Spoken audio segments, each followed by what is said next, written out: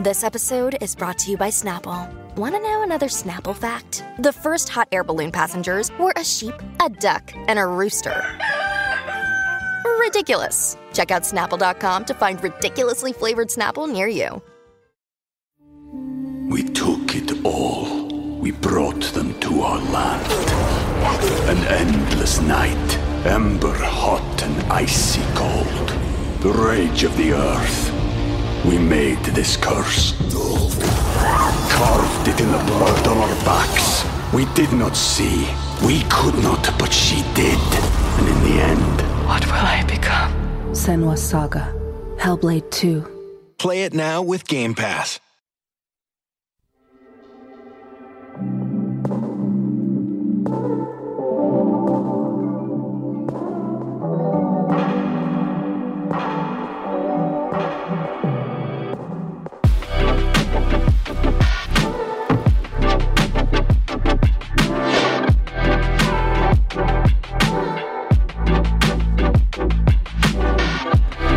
Sunday, February 4th, and this is Doing the Thing. I'm James Gilmore, and I'm here with ZARD Radio Station's Anoushka Rai. Hello. And Nathan Eckersley. Hello. And we're going to be talking about everything happening in our worlds this week. Guys, how are you, Anoushka? How are you doing? I'm great, thank you. How are you? I'm alright, thanks. Nathan, how are you? Not too bad, thanks. Fantastic. If you're listening live on ZARD Radio Station, where we do the thing live every Sunday from 8 p.m. UK time, you can get involved by tweeting us and DMing us on Instagram and Twitter at WizRadio. You can text us at no extra cost, only standard network rates apply, 07807 183 538, and all of our contact details on the website wizardradio.com. All right. So, tonight is the Grammys. I wanted to throw this into the group. Are you guys following the Grammys at all, or anything happening this weekend? That's a little bit. I must say, I'm not too...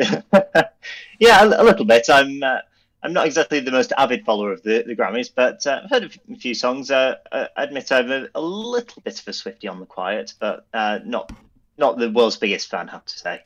Fine. And what about you, Anoushka? Yeah, I mean, I have to admit this year, same as Nathan, really. I haven't really been too, following it too much, but sort of just through the grapevine, I've heard a few things here and there, and I'm obviously aware of the main people who've been nominated, so yeah. Yeah, I mean, this is a conversation we've had on this show before, but do you guys think that award shows, in which case, are less relevant than they've ever been? Because I feel like, the Grammys is one of the major award ceremonies, and I don't know, I feel like your answers are not that out of the blue. Nathan, what do you think? Yeah, I mean, there's some things to be said that there's still a role for award ceremonies. They certainly give an indication of what's been popular, what's working, what isn't. They give a good indication of where the real cultural moments have been in the last year or so. And whilst I haven't been following too much around the Grammys, if you look at, say, some of the Oscar nominations as well, you've got the big hits like Oppenheimer in there, Maestro, The Holdovers as well, doing really well, Killers of the Flower Moon, again, sparking important conversations about representation. But at the same time, a lot of debate around the role of Barbie in the Oscars as well, the controversial snubbing of Greta Gerwig and Margot Robbie in there, but yet Ryan Gosling gets nominated for Ken. Now, I like Barbie. I thought it was a great film, really entertaining. Didn't really think it was Oscar worthy, though. I don't know about you two, but I don't know. I think it's certainly a good indicator on where the barometer of public opinion is on broader cultural issues and film, music, all the rest of it. But I think they are starting to dwindle in relevance and popularity. Yeah, I think for me, I think that the Grammys, obviously, they just sort of reflect a celebration of everything that's sort of come within the last year. And it's just a chance really for iconic pop stars, iconic celebrities to really just reunite once more. So I think it's quite nice because it can kind of be a reminder as well. So obviously Mariah Carey's hosting. But yeah, I think that it really depends, because obviously now definitely there's more of a platform to like be a little bit more. There's more, I think, diversity throughout Oscars and Grammys as well. So I think that's obviously kind of relates to and reflects the current cultural times too. So I think that there is still a place and there's still a lot of keen interest, but I guess it just depends on the person. Like for me this time around, I've just sort of been sort of a little bit more indifferent. But yeah, I think they're still very much relevant, but just perhaps people are now obviously looking at there's a lot more sources of music, and people's interests and minds are a lot more kind of open to a lot of different things. Do you think, Nathan, on your point, because you said around like the snubbing at the Oscars of Barbie, but obviously like it's clear Barbie last year was the most culturally relevant film, not just of the year, but of the last few years, really. Do you think that the fact that that got snubbed makes the Oscars less relevant, or does it highlight more that just like the criteria is different? I think it's more the last point, actually. The criteria are certainly different. So I remember a couple of years ago, there was a big conversation about including a kind of people's category, or a category around reflecting on the best performing films of the year. And then, because at the time, that was around the conversation where the Marvel films were absolutely massive. They were huge blockbuster events. And post-lockdown, post-COVID and everything, Marvel films haven't been doing anywhere near as well as they were previously.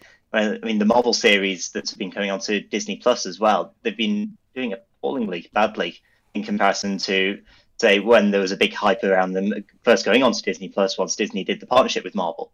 So, there was a conversation around the importance of having those kind of big cultural moments reflected in the awards ceremonies.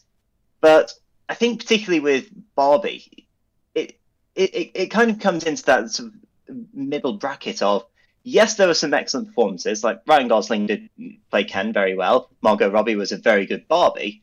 But if you compare that with Cillian Murphy as J. Robert Oppenheimer, if you compare it to Paul Giamatti in The Holdovers, Lily Gladstone in Killers of the Flower Moon, that sort of thing, do those performances really stand out against Bradley Cooper as Leonard Bernstein, for example, in Maestro? I don't think they did. So whilst I take your point, there's definitely an element of snubbing in there, perhaps even sort of turning your nose up at something like Barbie, which in many ways was just an advertising opportunity for things like Mattel, the manufacturer of Barbie, or Hyundai, where they had the big car chase and very prominently focusing the Hyundai SUV. Does that really fit in with the Oscar categories? I'm not sure it does, but undoubtedly, you kind of have to take each performance as it comes. But if I were on the nominating committee, I wouldn't have put Ryan Gosling alongside Cillian Murphy and Bradley Cooper, for example. So this gets into a really interesting discussion over what the point of an awards like this is, because you're right, the Oscars in many ways, I mean, it is kind of a popularity contest because people vote, lots and lots of people vote for who they think did best. But it's not a popularity contest of the public.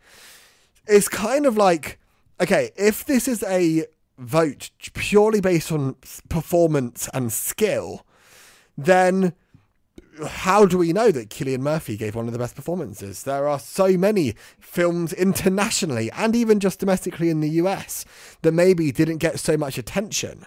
So is this just now voting on the performances of out of the most popular films? Is that what the Academy represents? Or does there need to be some sort of like populism within this? It's really difficult. Anoushka, what do you think? I don't know. I mean, I think in order to draw attention to these award ceremonies, there's still going to have to be some connection to, popularism in general. I guess with what Nathan said about, Ryan Gosling, yeah, I wouldn't say his performance, it was very bold. I think it's the fact that it was very bold, and we, at the moment, like, we're living in a time where everyone is sort of pushing the boundaries, everyone is questioning sort of traditional paradigms. So I feel like in order for award ceremonies to sort of still be relevant and as popular as they have been, they will sort of need to to really sort of maybe capitalize on what is popular to a degree as well in order to keep staying relevant. That's what I feel, but I don't know. Yeah, I mean, just on that point, Anoushka, though, I mean, if we take, for example, when things was kind of trying to recover after lockdowns and COVID and all the rest of it around the world, the entertainment industry was massively hit. There were so many issues, and one could argue quite convincingly that Tom Cruise saved the film industry with Top Gun Maverick. That performed amazingly well. It was kind of the first big blockbuster to come out after restrictions were lifted, people were starting to go out again, and yet there had to be some kind of recognition of that because it was just a really good, entertaining, interesting film with great performances, and Tom Cruise is just Tom Cruise, he's great. But if you compare that to some of the other films that were coming out in 2022, it certainly wasn't Oscar worthy, but yet you kind of have to recognize the impact it had, and that's why the film was nominated for Best Picture, even though it was obviously never going to win. There had to be some kind of recognition of that. So I think you're onto something there, Anoushka. There has to be a kind of recognition of the popular movement behind films, behind the cultural impact that they're having. But at the same time, again, does it stand up against this sort of traditional Oscar-style films? I don't know. Maybe there is a case for a popularity, not necessarily a popularity contest, but some kind of recognition of performance of films that wouldn't necessarily get recognised. I definitely think... Sorry. Oh, no. Anoushka, after you. Go on. Yeah, I was going to say, so I haven't actually seen the Tom Cruise Top Gun film, I have to admit, but I do think that in order for things to sort of, no matter what it is, media, award ceremonies, in order to stay relevant, they have to grow with the times, and there has to be that sort of that sense of evolution. And in media studies, I remember there was a term called zeitgeist, and zeitgeist basically means like the spirit of the times. So that does have to be captured to some degree.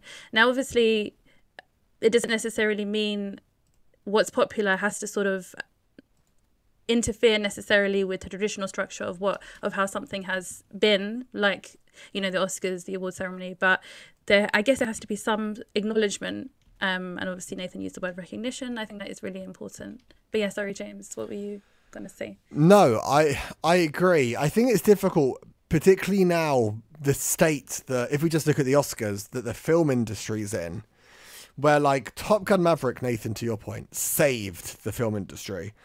Barbie this summer saved the film industry and uplifted Oppenheimer at the same time. I think particularly because a film like, those Marvel films, they are no longer certifiable hits. Like, there's no such thing as a guaranteed success in terms of getting people out to cinemas nowadays. We know that the economics around streaming services are not as rigid as people thought they were. So it feels like we're in this time where the film industry is, really fighting back from a potential very dark future. And these films that are massively, not necessarily outperforming, but leading the pack by so far, like those two standouts we mentioned, it's more than just this was a great film, or this was a popular film, or this was the most popular film. They actually brought people back to the cinema. And they will probably hope, I guess film studios are hoping that this year there'll be another film this summer that will bring people that weren't coming back, that hadn't come back to the cinema post-COVID yet, back to the cinema. It does feel like that needs some sort of special recognition.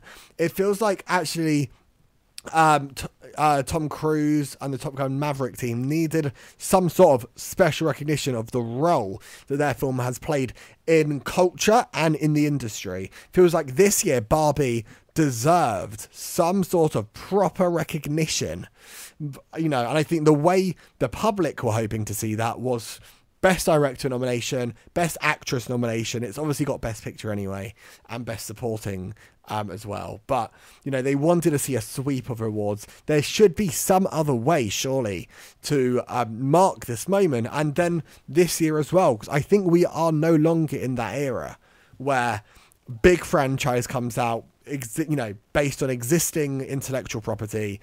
Everybody's going to go to the cinema. We're just not living in that anymore. But I don't know, what do you think? I think there's certainly a case to be made for that. With all the major award ceremonies, we have the kind of Lifetime Achievement Award, don't we, for some like stalwart of the entertainment industry, someone who's been an actor or a director for like 50, 60 odd years, who's been top of their game.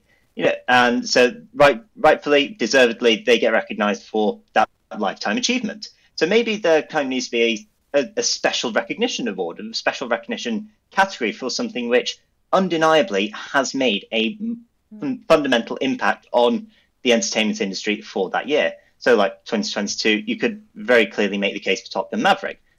For this year, easily Barbie. But as for 2024, who knows what that could be? We don't have a full slate on what's going to come out. Dune Part 2 is probably going to do really well.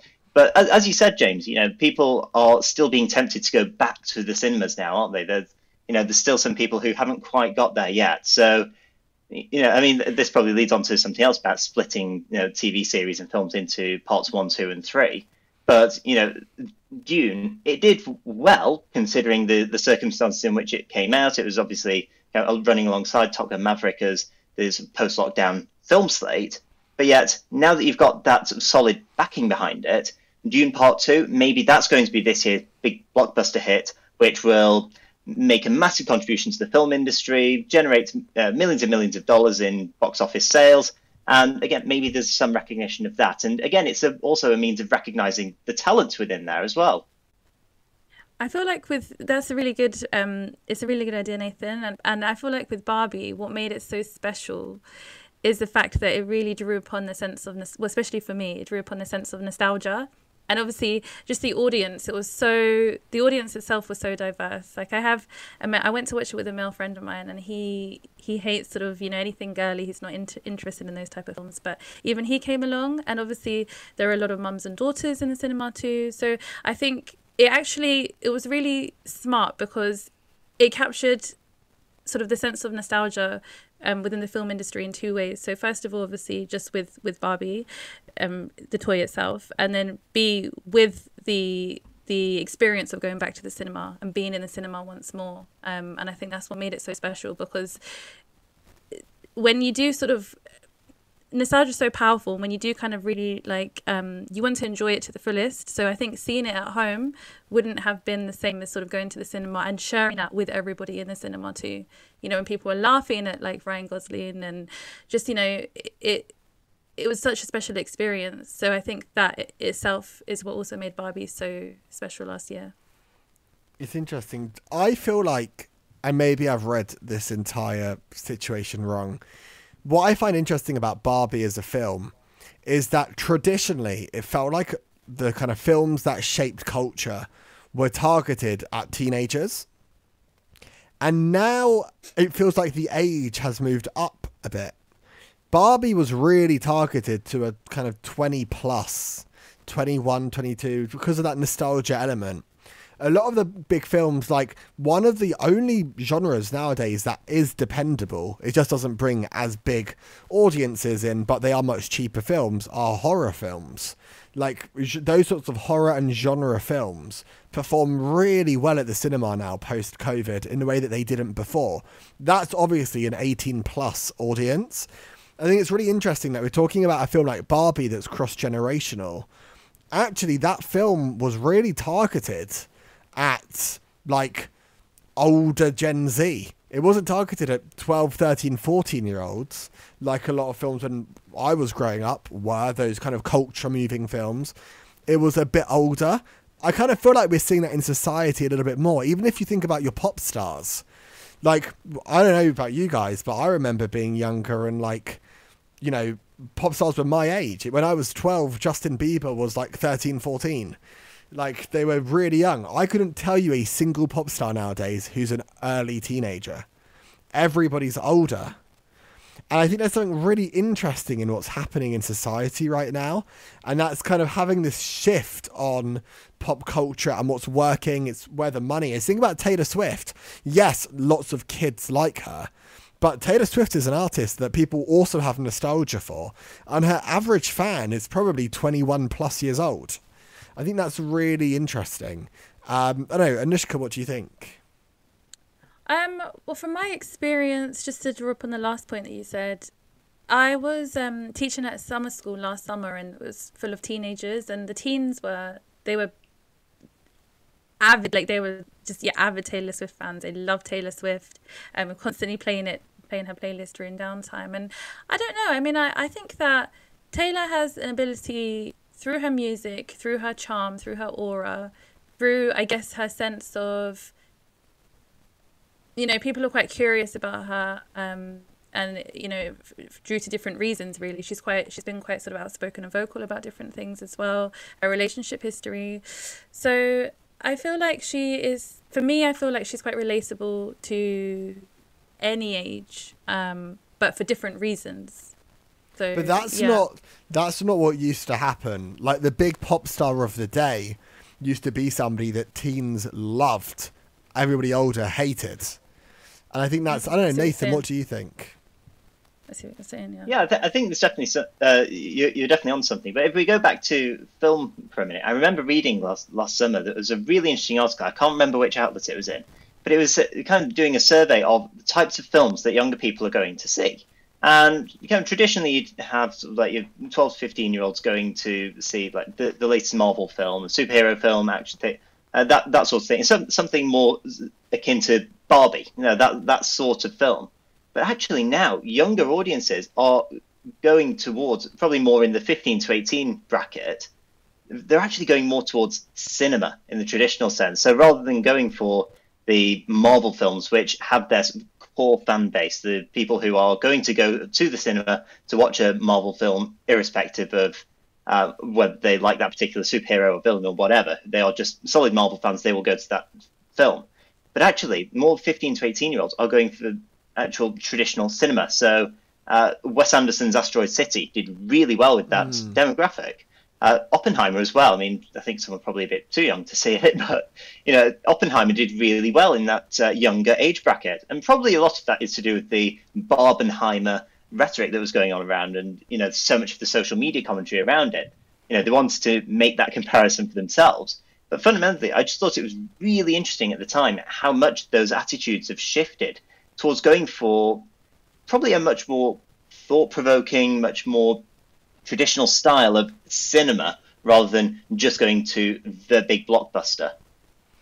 It's interesting. I wonder if a part of it also is that, like, traditionally you've wanted to go to the things that people, the generation up, are interested in. That's a lot of how youth culture is defined. And so if to people now superhero movies either are no longer interesting or seem a bit childish to them, then the next generation up are, you know, we're the generation that grew up with The Dark Knight and those sorts of, like, Christopher Nolan superhero films, which felt very different to superhero films nowadays. And yeah, like Oppenheimer and these bigger spectacles. I also just wanted to note, actually, last night I was watching, it was on Sky or whatever, and Now You See Me, the film with Jesse Eisenberg. Oh, great film. Love that. And I just thought, God, if this film was made today, would just go direct to Netflix. There's no way this would have been released in a cinema. There is a whole category of film, because it might feel like a big film, because that film is big. It's New York City and Vegas, and it's amazingly shot. But, you know, it's not based on existing IP, and it's not a genre film, as they'd call it. So I don't know if that would even get made nowadays. If it would, it would be on half the budget and put on Netflix. Yeah, absolutely. I absolutely love Now You See Me. And even the second one as well. I think that was probably one of the rare instances where a sequel is just as good as the first one. But yeah, as you say, that sort of concept now, it would go straight to streaming. I don't think it would even get a look in. Or if a streaming service was particularly confident about it, like Netflix, they might give it a limited cinema run just so, you know, viewers could have that experience. But you're right. The whole culture around that sort of thing has shifted. And yeah, I mean, I love a good heist film or heist series. And, you know, something like Kaleidoscope that was out on Netflix last year, which was a really interesting concept about, it was a heist story following all sorts of different characters. But the Netflix algorithm gave each viewer a different running order to it. So, like, someone will start it with the heist itself and how everything's gone horribly wrong. But then the following episode will be episode 2 in the story, followed by episode 5, then episode 1, and jump around. So the idea was that every viewer would view it in a different way. And there was something ridiculous like 3,000 different combinations of how you could watch this series. It was mad. But you're absolutely right. That's the kind of concept of a bit of a cheesy idea of a heist, something that's kind of been done a million times but with a different twist on it. A few years ago, that would have been quite a pull for someone saying, well, I've seen a few of those things before, but yeah, I've got nothing to do on a Saturday. I'll go to the cinema, watch it. And it'd be a bit of a social event. You might bring a friend or two, go out for something to eat afterwards. But now, as you say, that kind of concept, if it is kind of a variation on a theme, that would just go straight to a streamer. It's really interesting. I think we're going to be back after this and we're going to talk much more about these celebrities and pop culture, but through the lens of the impact that they can have on the world. But we'll be right back after this. We took it all. We brought them to our land. An endless night, ember hot and icy cold. The rage of the earth. We made this curse. Carved it in the blood on our backs. We did not see. We could not, but she did. And in the end... What will I become? Senua's Saga. Hellblade 2. Play it now with Game Pass. Step into the world of power, loyalty, and luck. I'm gonna make him an offer he can't refuse. With family, cannolis, and spins mean everything. Now, you wanna get mixed up in the family business. Introducing The Godfather at ChumbaCasino.com. Test your luck in the shadowy world of The Godfather slot. Someday, I will call upon you to do a service for me. Play The Godfather, now at ChumbaCasino.com. Welcome to the family. No purchase necessary. VGW Group. Void where prohibited by law. 18+. Terms and conditions apply. Hey guys, it is Ryan. I'm not sure if you know this about me, but I'm a bit of a fun fanatic when I can. I like to work, but I like fun too. It's a thing. And now the truth is out there. I can tell you about my favorite place to have fun. Chumba Casino. They have hundreds of social casino style games to choose from with new games released each week. You can play for free anytime, anywhere. And each day brings a new chance to collect daily bonuses. So join me in the fun. Sign up now at ChumbaCasino.com. No purchase necessary. VGW Group. Void where prohibited by law. See terms and conditions. 18+. Welcome back. This is Doing the Thing. I'm James Gilmore. I'm joined by Wizard Radio Station's Anoushka Rai and Nathan Eckersley. Guys, how are you doing? All good, thanks. How are you? Good, thank you. Anoushka, how are you? Thank you. I'm great, thanks. Yeah, I hope you guys are good too. Fantastic. So in the first half of the show, we are talking a lot about award shows, but also the kind of state, I think, of TV and film and music in particular. And I wanted to talk about something that I feel like plays into your area of expertise a bit, Nathan, with the impact that celebrities can have on the world stage, particularly with regards to politics, because we are in potentially one of the biggest years for democracy in recent times. Billions of people around the world going to the polls, and we know the impact that celebrities can have on that. So, Nathan, talk to me a little bit about this. Yeah, absolutely, and you're right. This is a huge year for democracy, 2024. I mean, there's an estimate done by The Guardian that reckons there's going to be approximately 2 billion people going to the polls this year in approximately 40 countries. And some of those include the UK and the US, obviously, but also some other key players. So India goes to the polls later this year. We've just had an election in Taiwan. So many. And of course, the European Parliament, which I'll come back to the European Parliament in a sec, because the thing that's been really interesting me over the last few months, and it's something I've been thinking of covering on my own show recently, but world events have got in the way, which is kind of the political economy of celebrity and how celebrities are impacting major global events, the way our world works. And in particular, you cannot deny, as we were discussing earlier, you cannot deny or get around the fact that Taylor Swift is just a huge, undeniable global phenomenon. And I was reading this report earlier this week, which absolutely blew my mind. So since Taylor Swift started dating Travis Kelce, when was that? Like October, November? Yeah, just towards the end of last year, yeah. And end of last year, yeah. So since Taylor Swift started dating Travis Kelce, she has generated the equivalent brand value of $331.5 million for the Kansas City Chiefs and the NFL, which is just an astonishing amount of money. I mean, the fact that there's going to be the rumours of will she or won't she be at the match to watch Travis? Is she going to be there? If she is, what will she be wearing? That impacts the fashion market. So it gets on social media as well. It's not just the direct impact she will have on the Kansas economy or the income generated by the NFL, but it's on everything that sort of drips down from there. And I just think it's absolutely fascinating how Taylor Swift is just the woman of the moment right now, and how she could potentially sway future elections. Yeah. I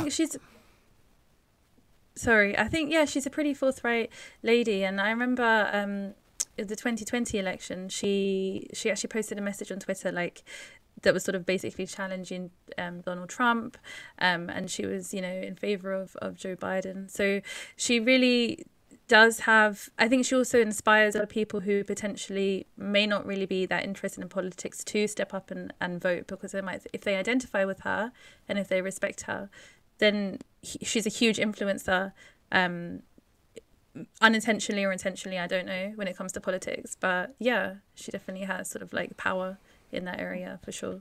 I think it's absolutely. interesting. And with that, I was just going to say, Nathan, because this feels like the reverse conversation of what was happening just a few years ago, when it felt like the power of celebrity was waning, and the power of celebrity endorsements in politics felt like they'd never meant less. But now they've obviously got such huge potential impact.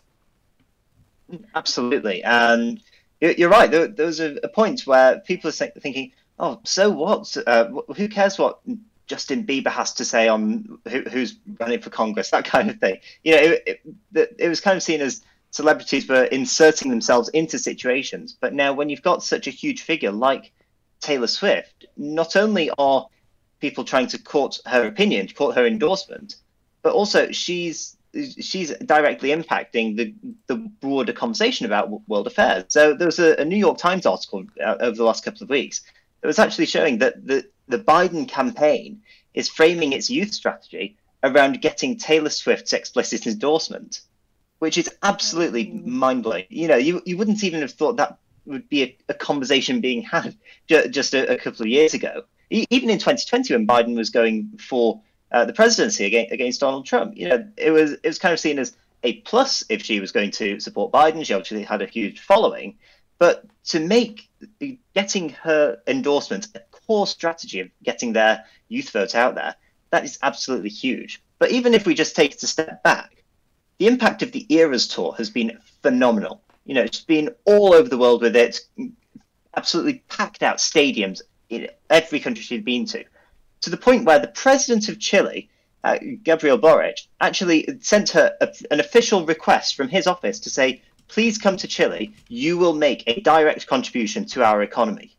Again, when she was doing the North America leg of the tour, there was a massive controversy about the fact that she'd not done any dates for Canada, to which the Canadian Parliament, led by the then Speaker of the Canadian House of Commons, actually wrote to her to say, please add some dates for Canada. We've got constituents who want to see you. We've got a tremendous amount of support for you in Canada. We've got stadiums waiting for you to perform in.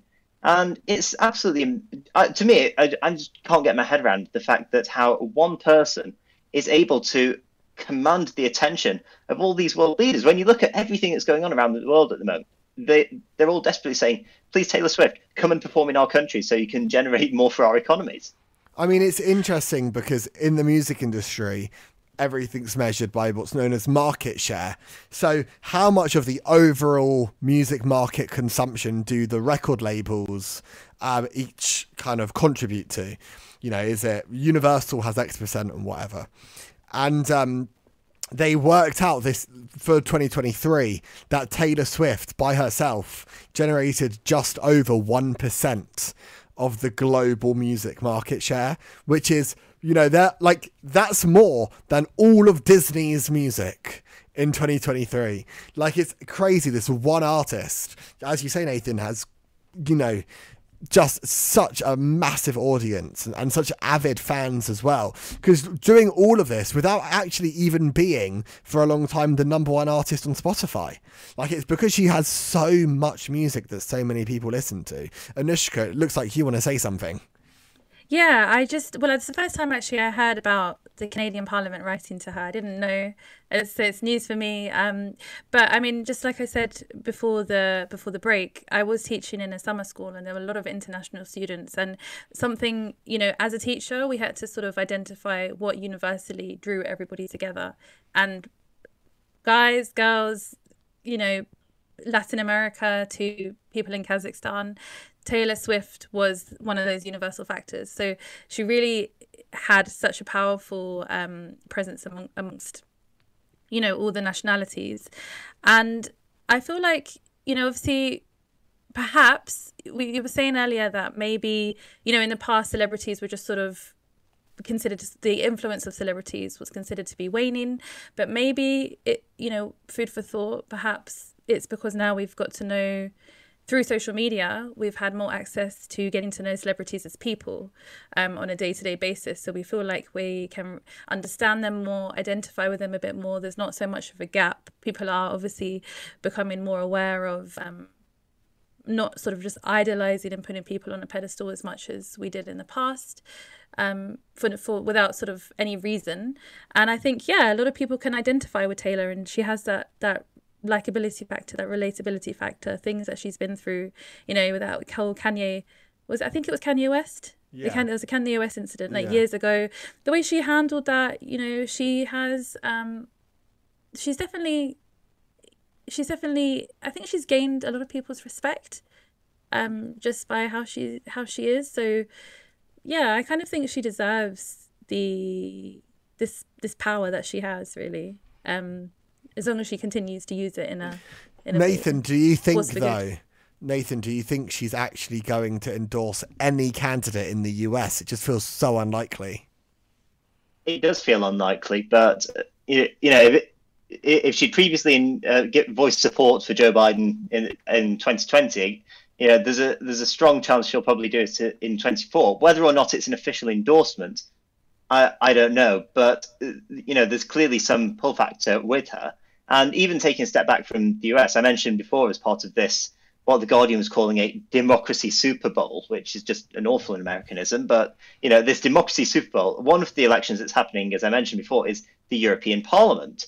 And so, in an interview that the Vice President of the European Commission did, a guy called Margaritis Skinas, he did an interview in which he's actually encouraging Taylor Swift to, when she comes to Europe on a concert or a tour or whatever, actually asking her to encourage younger people to go out and vote. So, the Biden campaign is obviously hoping that she will encourage that youth vote to come out. She will give Biden that official endorsement. But the fact that you've also got an election that's going to take place in 27 countries, in which one person is hoping that she will encourage young people in those 27 countries to go out and vote if they're eligible. Again, it's just immense. And especially with the amount she's generating at the moment, it was estimated that she's generating between $2 and $5 billion each year, which is like the equivalent of a Caribbean country's economy as well, which is just insane. Doing that every year. Undoubtedly, politicians are going to be wanting a piece of that pie. And like with the Canadian Parliament writing to her, like the Biden campaign, focusing on her being the key to unlocking the youth vote. I think there's a good chance of her endorsing Biden, but whether or not it's an official or just voicing support, I guess that'll remain to be seen. Yeah, I think it's interesting. I think that, Taylor Swift, arguably the most powerful person in the world at the moment, genuinely, because of her power through culture, her making such an outward political comment now at the height of her power, she would know there's so much power that comes with that. I think also possibly one of the concerns might be that there is no guarantee as to what the outcome of this election is going to be. And if I was Taylor Swift, that would be a risk, because that would be if she endorses the candidate and that candidate doesn't win, then now suddenly it looks like her power has waned. actually, like, a lot of the things that Taylor Swift has politically gotten involved in recently have been more on issues of rights, issues of the way she thinks the world should be, you know, LGBTQ plus rights, things like that, misjustices, more than actually a very contentious election where there is going to be an outcome. People know the date of that outcome already, and the impact of that could reflect on the people that endorse various sides. I was reading an article last week about Judge Judy, personally one of my favourite celebrities, who's come out to endorse Nikki Haley. And the article itself referenced the fact that Judge Judy had endorsed Michael Bloomberg a few years ago. And, you know, literally the article says that, you know, it puts into question actually the value of her endorsement to begin with. And I think when you're a massive global music superstar, that soft power is everything. The kind of idea of your influence is possibly more powerful than your actual influence. So putting it to the test like that would not be something that should be taken lightly. Definitely. And as you say, you know, who knows what's going to happen? I mean, American politics is so upside down at the moment. Anything really could happen. And, you know, it's not beyond the realm of possibility that Donald Trump secures the Republican nomination and ends up rerunning 2016, where Biden may get the popular vote, but he wins in terms of the number of states supporting him. And so if that does happen, you know, that will put Taylor Swift in a very difficult position of, yes, more people supported my candidate, but he still didn't win. What does that say about my star power, the impact of my voice on that as well? And again, I suppose for those other world leaders who've been trying to court her, to bring her to their countries, to, again, make that generation into the economy, you know, are they going to have that same demand of her as well? Again, it's going to be a fascinating year for Taylor Swift and her impact on world politics. Feels a bit unfair. Like, you know, we're here talking about, is Taylor Swift going to wade into one of the most important elections and that's just in America, but in the world, and then all of these other elections, or does she just want to go on tour, sing some songs and make a load of money? It's kind of a difficult one. Anoushka, in the break, you brought up something interesting on a completely different note, which I thought, as we kind of have 10-15 minutes left on this show, is definitely worth bringing up, around, I don't know, the kind of role and self-esteem of men in society. I'd love to throw to you on this. Yeah, I think it was just basically just inspired by, you know, we were talking about Barbie earlier, we're talking about Ryan Gosling and his role in Barbie earlier as well. And it's just something that, it's a conversation that crops up quite a lot. So I have a friend of mine who is older than me, but they have teenage sons. And they were saying recently that one thing that they've found that their sons are struggling with, and a lot of their sons' friends are struggling with at school at the moment, they're basically having like an identity crisis and feeling slightly emasculated, because obviously nowadays in society and within culture, there's a lot of awareness and emphasis with women being able to do, you can do anything you want, you can be anything you want.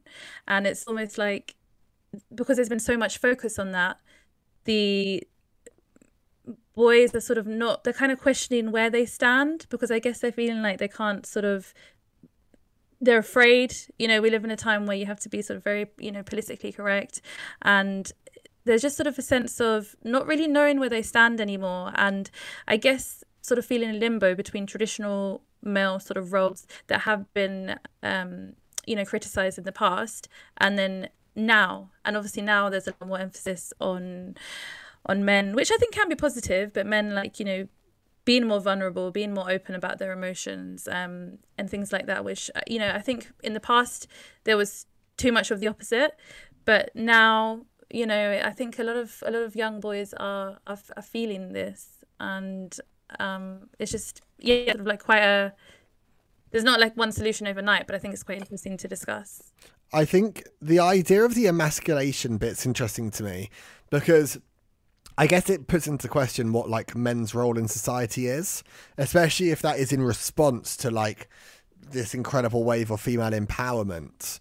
because there's no reason why, like, you know, in my eyes at least, and Anoushka, Nathan, disagree with me if you'd like, there's no reason why that would directly interfere with, like, the traditional, well, maybe the traditional men's role, but the modern man's role in society. Like, that's nothing, that shouldn't be anything around preventing a woman's opportunity. If anything, it should be around enabling opportunity, right?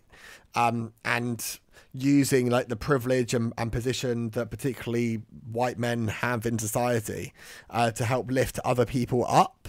And there's a kind of a positive enablement role in that, which I think I understand the identity bit really clearly, because there is, I think, particularly a lot of negativity, even kind of in what I just said, right, around highlighting specifically white men as having this position. That dialogue, I can imagine, if you are just like a young guy in primary school going into secondary school, these would be quite confusing messages to understand, because they are complicated in themselves and massive overgeneralizations. So I don't know, I think it's interesting. Anoushka, it sounded like you were going to say something. Yeah, just sorry, Nathan, I know you want to say something as well, but just before, like, I was reading this blog online by a career and life coach, an American career and life coach, and he's called Marty Memko, and he basically was saying that, you know, today's media leaders, they were relentlessly told how oppressive men were and men have been, and that schools are starting to get more and more feminized. So consequently, boys feel more confused, you know, just about where they fit and where they are, and they're constantly taught that masculinity is almost like an antisocial trait that needs to be extinguished. So there just doesn't really seem to be any sort of clarity in terms of sense of direction. So that's also something I wanted to highlight too. Yeah, I mean, it's interesting. It's a really fascinating topic, and there does seem to be this kind of crisis of masculinity at the moment. You know, what is the role of men? Because as you said, Anoushka, you know, there's a huge conversation going on at the moment about women's empowerment. You know, promoting women in the workplace and, you know, ensuring gender equality, which, you know, is a fantastic thing and something that we should celebrate. But we also need to look at the impact this is having on men, for example. And if we look at education, for example, statistically speaking, white working class boys are the most left behind in education in the UK and the United States, and in a couple of other European countries as well. You know, when we compare demographics and socioeconomic factors, white working class boys are significantly behind in terms of attainment and performance compared to some of their other classmates. Similarly as well, if just broadly speaking on men in society, you know, suicide is the biggest killer of men under 40. And, you know, there has to be a reason for that. There has to be some kind of acknowledgement of that if we're seeing this huge disparity for white working class boys, if we're seeing the fact that suicide is the biggest killer for men under 40, you know, there does have to be some recognition of perhaps a greater or even more equal role for men in society. And, you know, last year there was the whole conversation about the role of Andrew Tate and his influence on social media, and this truly awful, toxic bloke who's saying, yes, well, all young men need to aspire to be like me and enroll in my online university at a cost of thousands of dollars, and it will teach you how to win over attractive women and teach you how to buy massive houses and drive fast cars and all the rest of it. That's not what masculinity is. Andrew Tate was a symptom, not the problem. And so you have to be able to identify what the root of that is. And fundamentally, I think, particularly in the world of social media, in the way our discourse has evolved and evaluated, it's about trying to find an equal place where we recognize the contribution men have had, we recognize what's been holding them back, and try to find some kind of parity with also addressing the historical imbalances with women as well. And perhaps through the recognition, also one thing that's quite important to highlight is erasing the sense of guilt that has kind of been imposed upon young men in schools when it hasn't really been their fault, you know. And I think due to that, they're almost perhaps stifled and could potentially feel backed into a corner. And I think that's what's really unfair, and that's quite crucifying, because obviously, you know, it's not their fault. They weren't in control of what came before them.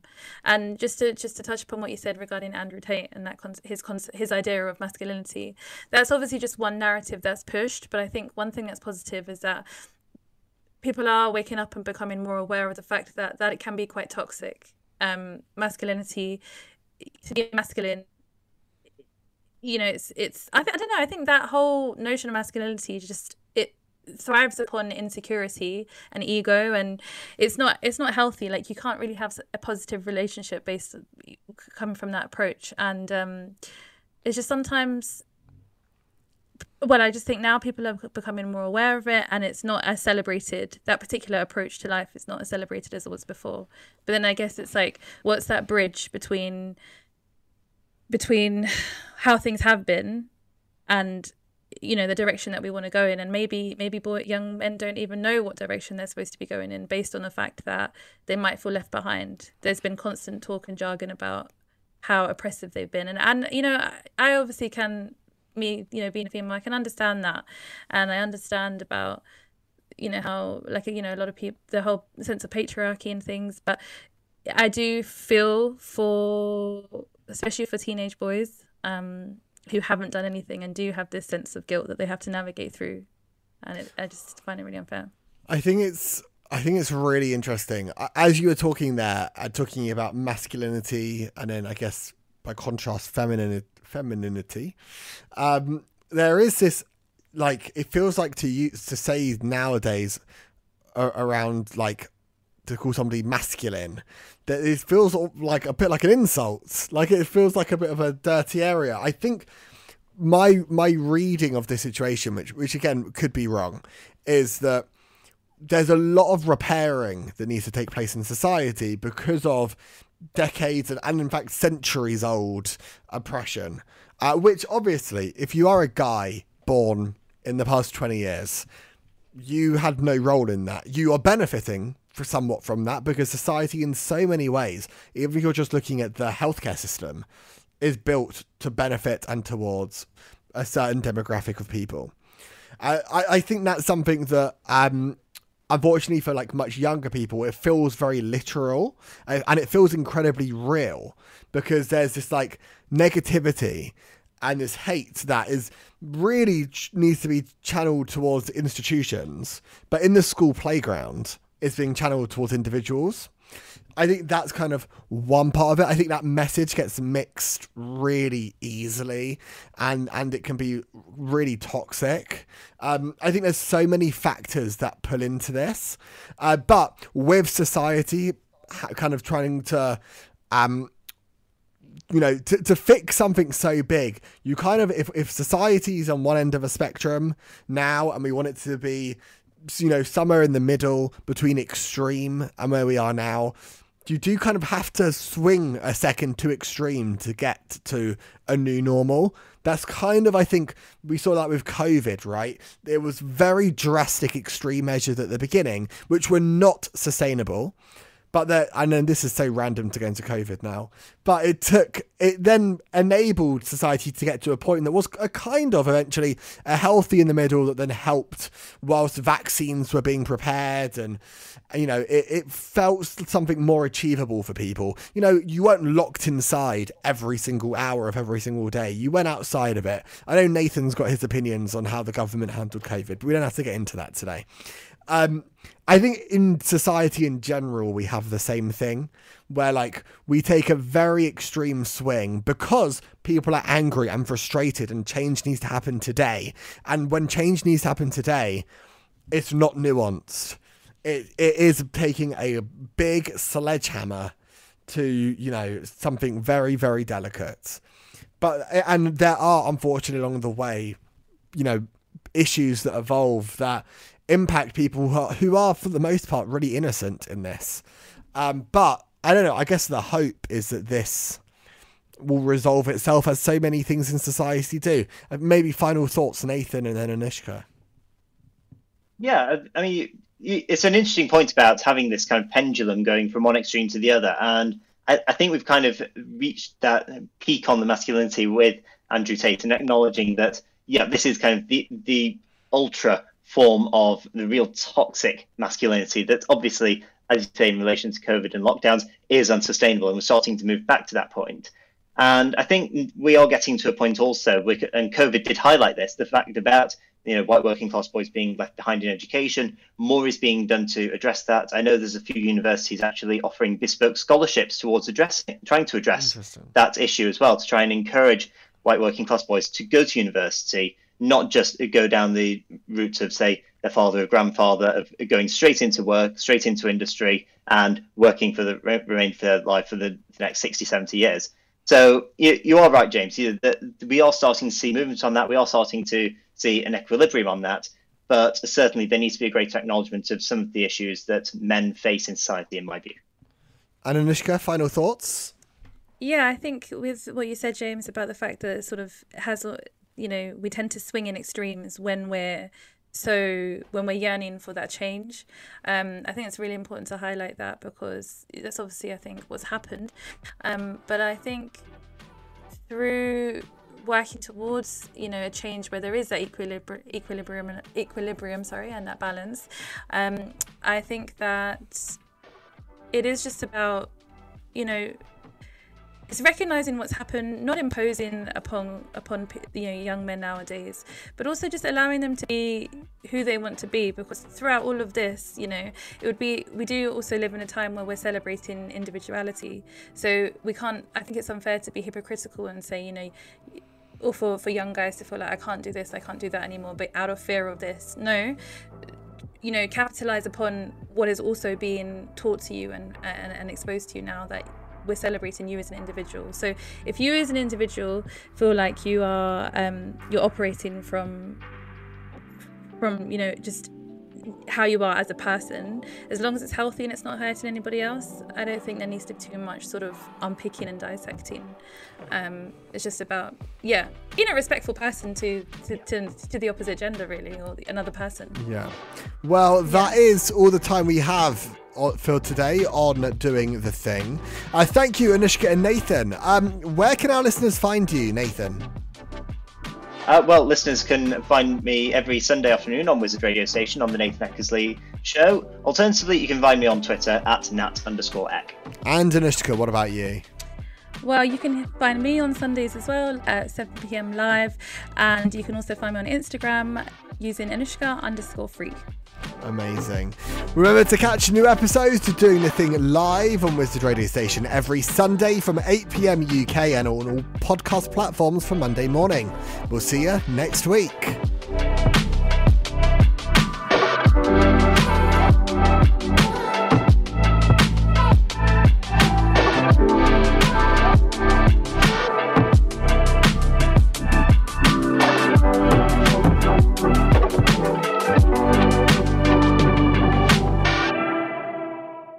Everyone is talking about magnesium. It's all you hear about. But why? What do we know about magnesium?